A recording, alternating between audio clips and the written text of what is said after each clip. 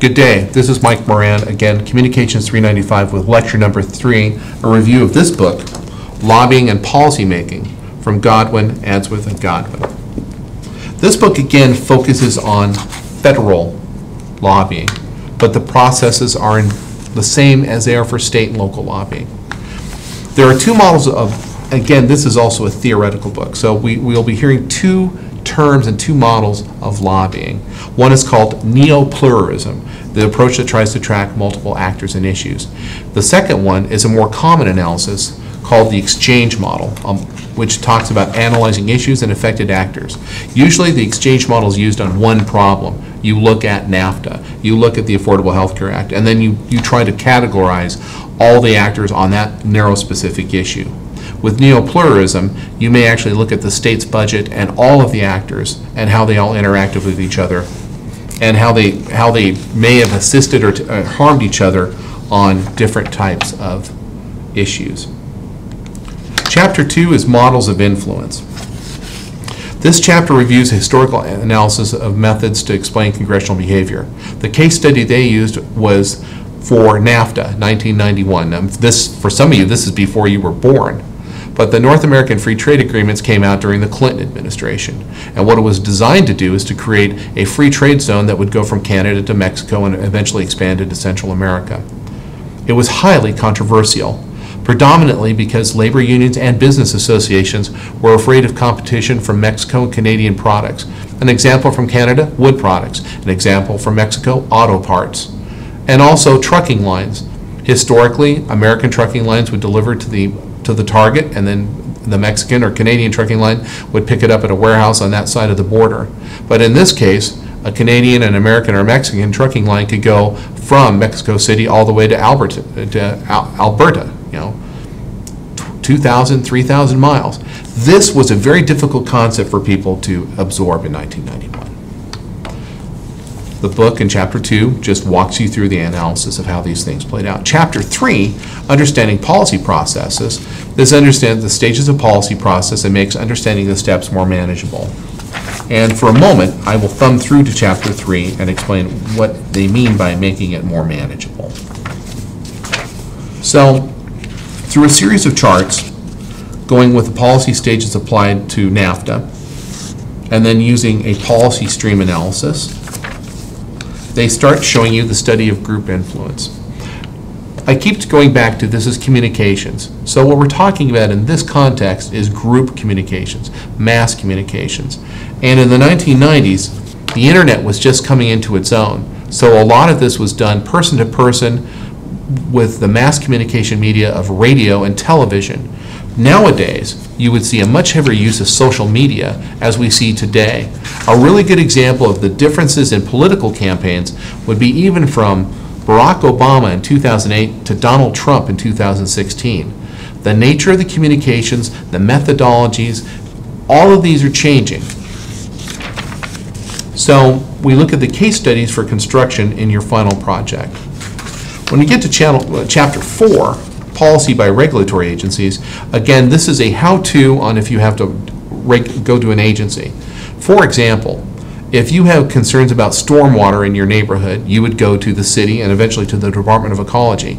If you have a concern about a major stormwater issue, you may go to the governor. But there is a process to go through about how rulemaking is done. If you're a business, rulemaking is critical, especially if you're in retail, if you're in pharmaceuticals, if you're in manufacturing. How agencies write administrative rules to regulate you is mission critical to your government relations process. Chapter 5 discusses interest groups, and it has charts and models for you to look at that talk about regulatory lobbying, stakeholder groups, lobbying in the legislative branch, and after the regulatory phase. The chapter and the charts kind of help you visualize how these different actors interact with each other on basically a 2- and 3-dimensional methodology. Chapter 6, Lobbying Alone or Cooperatively. When talking to Melissa Gomboski, an interview that you'll be seeing in conjunction with this lecture, you learn a lot about organizations that are made up of many multiple members, like a trade association. You will have organizations and businesses who follow an environmental model, and they're in the same universe of players. An example of that would be Indian tribes. Indian tribes are sovereign nations. They are separate governmental authorities.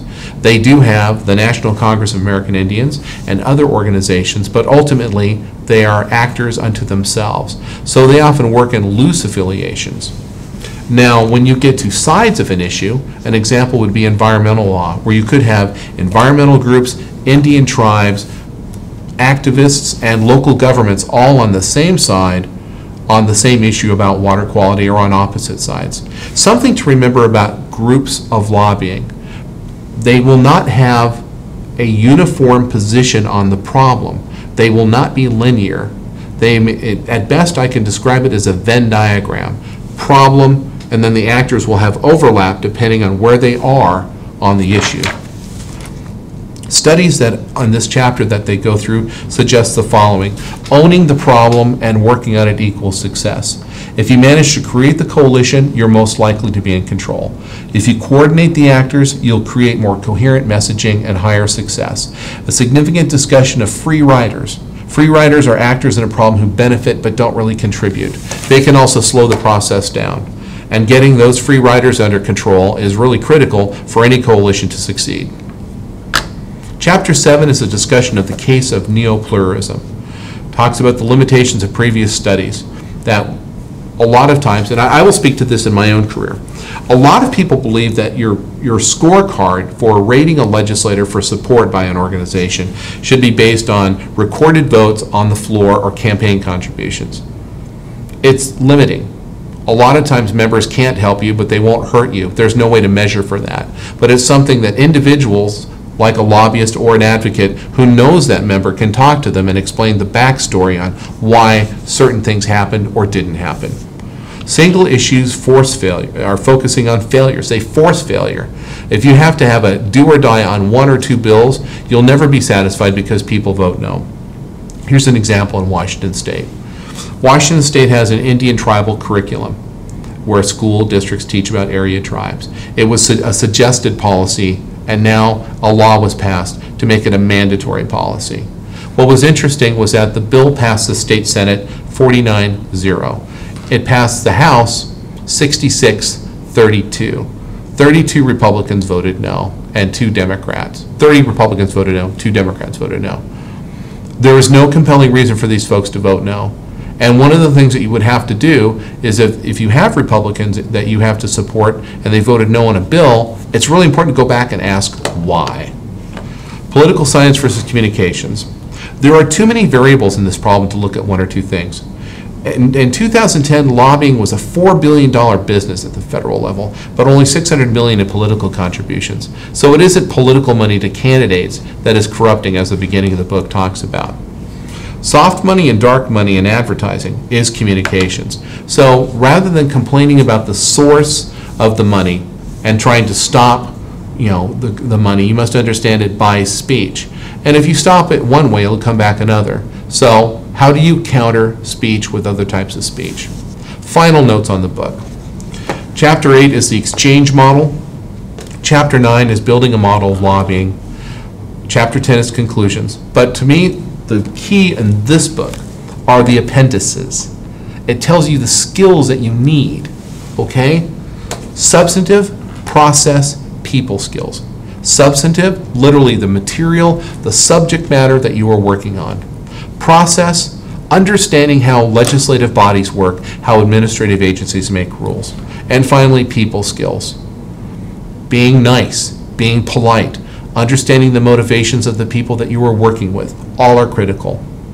Clients and elected and appointed officials look for a variety of contextual skills. The mix can vary from situation to situation. As we talk about preparing for the meeting in Levine, setting up the entourage, the people who will be in the room is critical, and that list can change. So again, as you prepare for your lobbying project or your communications plan or your advocacy, it really does matter to who are the people, what are the assets I'm bringing to this problem, and what are my best chances for success. Often it is being honest, direct, and polite, and having control and mastery of your subject, and being brief. Again, thank you very much for listening. More information on this as the course develops. Have a great day and a good weekend. Bye-bye.